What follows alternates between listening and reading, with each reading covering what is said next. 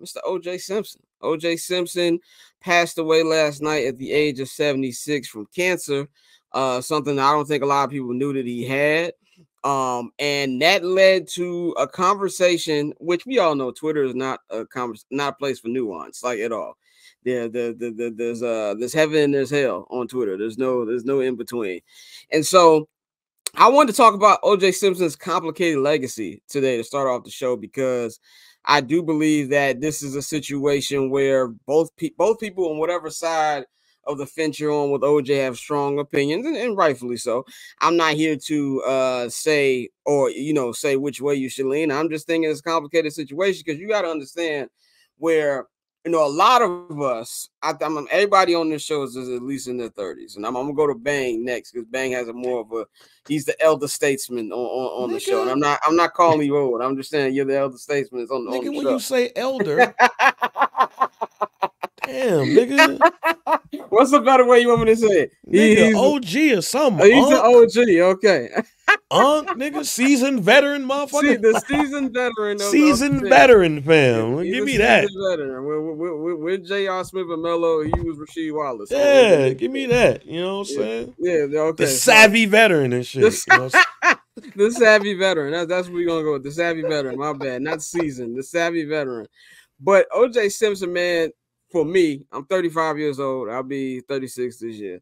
And that was the first life memory that first life events that I can remember. Of course, I don't remember the exact details of it because I was 5-6 years old. But what I do remember was it was in the summer, 1994, and my cousin would always come in town and stay with us when he was, off school, because he went to Northern. And I remember he always had the room that had the air conditioning in the house. And so I would always be in there. We were watching basketball or whatever. And all I know is everybody ran to my parents' room. They were like, "Oh, there's a chase going on." Now, I didn't know this was OJ Simpson. I knew nothing about the chase. I just knew I saw a white car speeding down the expressway in the middle of a basketball game. Now, that you go coming off that and you do more research, obviously, when I got older and I saw just how great of a football player he was at USC, when he was in Buffalo playing with the Bills, and then of course his good career where he went into acting, went into broadcasting, was very good at that. And that's why even when he joined Cameron and Mace's It Is What It Is podcast this year, a lot of people were like, that doesn't make any sense. I'm like, well, OJ, before the situation, obviously, he was a good sports commentator. So he had a job, fam. That was his job. Exactly. So he was able to, he still has good takes on that. Now, my thing is this: if you're somebody, I'm not with the revisionist history just because somebody died. I'm not with that. But I do feel like in this particular situation, it's like he was. Now we're not going to debate about whether you think he's guilty or not. That's a whole nother conversation. 30-year-old conversation at this point. I personally don't think he did it, but that's just my opinion from all the stuff that I've seen and read, and of course, that's wild as fuck. Amazing. I don't think he did it. I think he knows who did it. I don't think he himself did it. He'd been the most strategic killer of all time, I believe, if he actually did it. But of course, we know you got the racism effect into it as well. So I understand why some people want to crush him and why some people don't want to crush him. But I feel like with this situation, it's like it's the only situation I feel like where there's been a situation where he was called guilty and nobody cares. It's like murderer. And so I feel like that's where it needs to be a little bit of nuance in that kind of conversation, where I think that whatever side you're on, I feel like that you have the right to be on that side. And I don't think you should be condemned for whatever side that you're on, because I feel like it's a multifaceted situation. But I'm going to go to Bang first, our seasoned vet, to give us more of a savvy vet.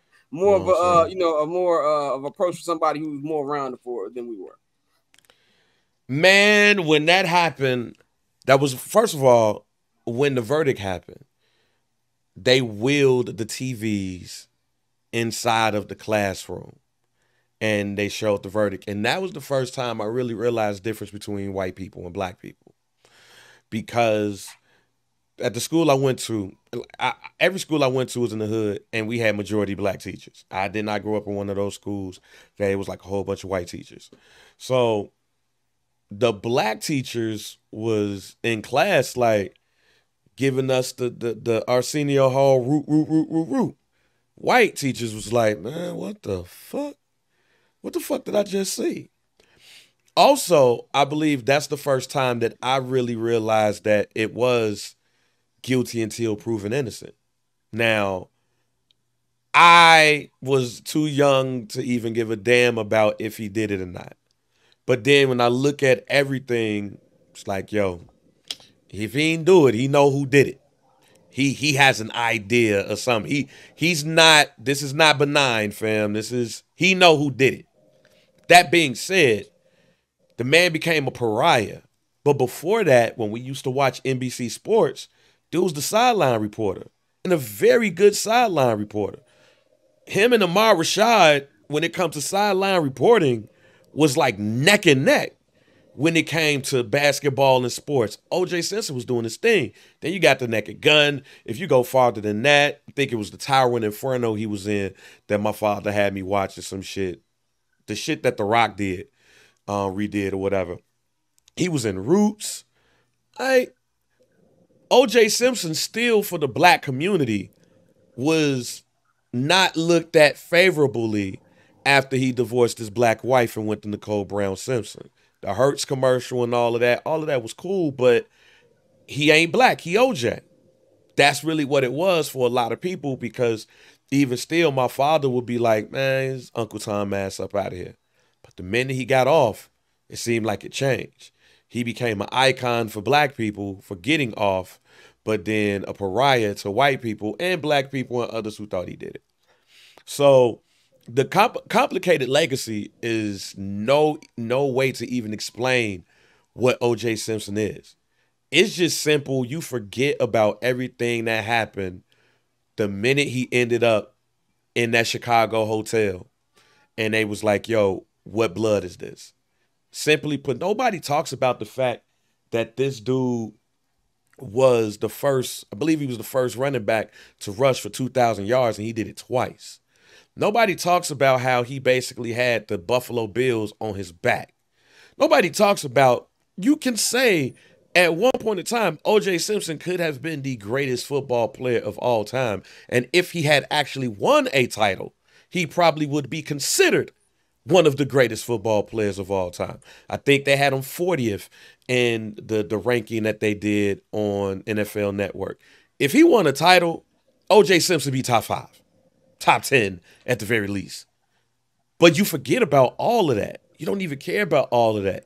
You only care about the trial. And when you go to the fact that he actually went to jail, you can't tell me this. OJ Simpson didn't go to jail for robbing his like robbery, Oh no, that was burglarizing get his back. own shit back. That That was was get back. revenge, Yeah. retaliation, and get back right there. We got him. And he set up in jail for that. But it's just, you forget about everything that that man did in his life before that day. And even when you look at, I can't remember what day it was. I know they got a 30 for 30 for it. I think it's like June 17th or some shit like that. It's June 17th. There we go. See, look at me on it. But I remember watching the NBA Finals that day, Houston versus New York, and then they jumped in with the coverage. So it was Hakeem Olajuwon and Patrick Ewing, but then in the right corner, it was the chase going on. And I remember my father like, man, get that shit up off my goddamn TV. I'm trying to see Patrick Ewing in them. So it's just a legacy that was just damaged beyond repair because one incident changed the life of OJ, his family, Nicole Brown Simpson, Ron Goldman, and everybody that was around that. The LA police, Mark Furman, and all of that shit. Like, if you remember Judge Ito, and everything that we know about TV changed at that moment. Niggas was mad that All My Children was not coming on because niggas was trying to watch the goddamn OJ Simpson OJ trial. trial. Like, fuck OJ. Where's Erica Kane at, fam? Like, where's Adam Chandler at, fam? But it's just a legacy that, when you think about it, is far reaching into even till today because there's no court TV. There's no break-ins in TV like this is like right now. There's not a lot of stuff if it's not the OJ trial. Dante, man, I'm gonna give it to you, man. What's your take on the complications with OJ's legacy and how people have been responding the last 24 hours? I think more than anything, one thing this has showed us, and yesterday I actually went and ran back the OJ Made in America documentary, which is, in my opinion, that's like probably one of the best sports documentaries ever. Yeah, definitely top three. Easily. And so it just shows how, when people become celebrities and we place them in this holier than thou spot in our society, like shit can go left. Like, and so OJ was an example of that. And like you said, everything that happened really outweighs everything he's done. And I think it's one of those situations where, even though that's true, this isn't really a time for people to be taking victory laps and stuff. Because my thing was this: when everybody jumped out the window with he's a murderer, blah, blah, blah, blah, like, y'all haven't thought about the Brown family or the Goldman family in years. And the only time y'all talk about them is when people bring up OJ. So it's like, let it rest. It's over. And I think the statement that his kids released, the end of it was holding the whole statement together. And it was like, and grace. It was like, just give us grace. We know what this situation is. At the same time, it's still a pops. I think, people were mad at the Heisman Association for, saying their condolences. But like I said, that part of his life still happened. So you shouldn't be upset if somebody acknowledged it. Now, of course, you got people that were doing goofy shit, but that's just the internet. We take that with everything big that happens. But this was without a doubt one of those culture moving moments. And with everything we've seen from it, from the TMZ, like you said, to the court TV, it has a place in history that you have to acknowledge it, whether you want to or not. So I think, like you said, it's very complicated, but it's definitely not a time for people to take victory laps and shit. Because I mean, that's just hella disingenuous. You don't really mean what you're saying. Mike, man, I'm gonna throw it to you, man. What's your take on everything involving OJ? And before you talk, that's actually, I got you on mute. That's me. Go ahead. I mean, I agree with what Bang and Dante said, but at the end of the day, you know how people are, how social media is, they gonna get their jokes in. Like, it was really astonishing to see how people was laughing at his death, and I'm like, man, the world is so fucking cruel. You know what I'm saying? Like, memes and stuff like that. I'm like, man, it's crazy. And like Bang said, like, honestly, it just takes away from a lot of shit that he did, especially on the football field. Like, but what I'm saying, at that point, besides like Jim Brown, or even Jim Brown, he was looked at as the best. One of the best ever. Like you said, he ran for 2,000 yards and they played 14 games back then? Mm-hmm. Like, that's tough. You know what I'm saying? Like, they trying to get the NFL players to play 18 games. He did 2,000 yards and 14 games. I think they said his game average was 143 yards per game, fam. That's crazy. That's nasty.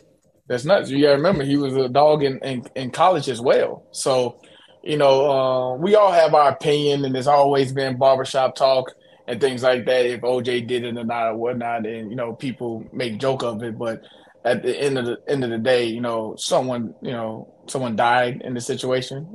Even when in this case, and in this family's case, so it's kind of tough to talk about that. It's always hard bringing up OJ because that's always going to be the elephant in the room. Like, you rarely see the NFL talk about OJ. You know what I'm saying? Because if you bring up like 2,000-yard rusher, you got to say OJ Simpson. It's kind of like, you say his name, it just brings up all this other shit that goes along with it. So it's kind of always been tough. But for his family, what I'm saying, like, condolences to them and things like that. Like you said, only God knows if he did it or not and things like that. But, as a football player and everything else he did, it seemed like when it was time to do his job, he did his job. You know what I'm saying? But, it's like, it's going to be hard because people are they're going to talk their shit. You know what I'm saying? Just give them more ammo now that he's passed, like Bang was saying, like, especially with, white people who felt like, he got fucked over. So they're like, he gets what he deserves, but eventually he was going to pass away anyway. You know what I'm saying? But I didn't even know he had cancer. He definitely kept it away for a very long time. And I know he's been on the Cam and Mace podcast for a while. And he actually did some good work on there. You know what I'm saying? So that's kind of tough. So that's my breakaway from it, though. But I'll definitely a great-ass running back. And like Bang said, if he would have won a ring, he definitely would have been up there. But I think even still – the amount of yards he was, he was getting, and the amount of games that they were playing to achieve that is definitely impressive. And when you said, like, when people bring him up, like, I think they did when they did doing the NFL's 100th season, they did the top 100 players. and they got to like number 43, and Bill Belichick, the only one at the table, like talk about it in football. He say, from a football perspective, like, I've never seen Bill Belichick talk that much. He's like, he was incredible. So it's like, yeah, and I understand there's gonna always be that. I just feel like there's a little bit of room for nuance. But Tosa, man, take us home on this, man. What's your thoughts on this, and then we'll move on to the next topic. I mean, obviously, when it happened, I was 4. Yeah, I was in London, so that shit didn't affect me until I moved to America. I didn't know anything about football at all. So as I got older, living in America, like, you know, I moved here when I was 11. I was like, oh shit, like, he was a really good football. Because only thing I knew about OJ was that, like, they say he killed somebody, right? As a kid that came to America, that's the only thing I knew. It was just like, oh shit, this guy. And then, like, as I started watching more football, I was like, oh, this nigga was nice. Like, it was nice. This nigga was insane. And I was just like, as I've gotten older, you know, I've learned to, like, I think one of the things is sometimes you just gotta shut the fuck up, because there's some things you just don't need to talk about. So it's just like, I think the biggest thing that, like, I was seeing yesterday, especially on Twitter, like David Dennis said it the best, was like, don't get your ass fired from your job. I think a lot of people can jokes that is just like, yo, it's still a sensitive topic for some people, man. Like, you gotta be careful and know the circles. Like, get a group chat. If you want to talk shit, get a group chat. But I think the wild thing about OJ is, like, he was an amazing football player. Probably, you know, like Bang said, one of the greatest running backs ever, you know, top 5, top 10 running back, however you see it. That's the one thing about him. But the other thing is, like, I think that case really changed the way we see society, right? Like, I think that really birthed the idiot who just generally gets popular off a situation. I feel like without that case and without that, everything that happened, we wouldn't have, like, the things that we have today. We wouldn't have, like, the TV shows we have today. Like, a lot of it just came from that trial. Like, we just generally just got so many things that, like, shit, it birthed the Kardashians. We didn't know nothing about them until his daddy was on that prosecution. Yeah, I mean, they were always. I mean, the thing is, they were rich. They've always been rich. Rich as hell. But, like, their father became a thing.